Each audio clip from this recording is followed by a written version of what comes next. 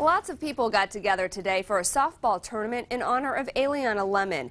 A group called Wings of Innocence organized the event. Aliahna was killed in December last year in Fort Wayne. The goal of today's tournament was to raise money and awareness in hopes of helping prevent child abuse and neglect. Our children are our future. It takes a village to raise a child. You know, we all need to come together and make sure that our children do not keep suffering this kind of fate. The money raised will go to Aaron's House and Big Brothers Big Sisters. The group plans to hold more events like this again in the future.